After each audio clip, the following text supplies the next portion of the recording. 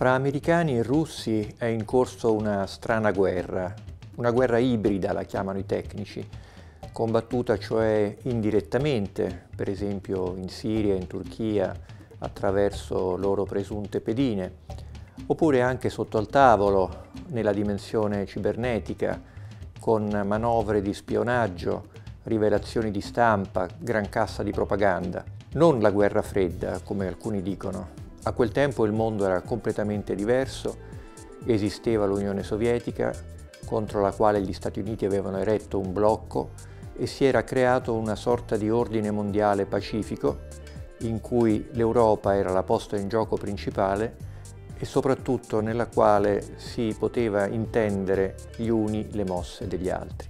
Il problema di oggi è che americani e russi non si capiscono, dispongono di codici differenti e fra loro si è maturata quindi una notevole sfiducia.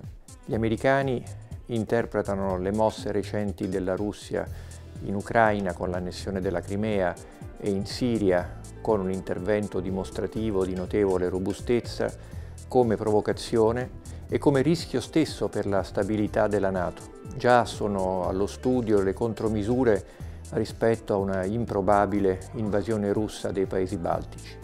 Da parte loro i russi sono convinti che l'avvicinamento costante della NATO alla loro frontiera sia il segno di una innata e determinata aggressività americana e fanno di tutto per dividere gli alleati europei dall'America e fra loro. Quali sono le possibilità di un compromesso che riduca quantomeno la tensione? Bisognerà attendere probabilmente le elezioni presidenziali, la scelta fra Trump, considerato molto vicino alle posizioni di Putin, e Clinton, considerata invece particolarmente aggressiva nei confronti della Russia, per provare a capirci qualcosa.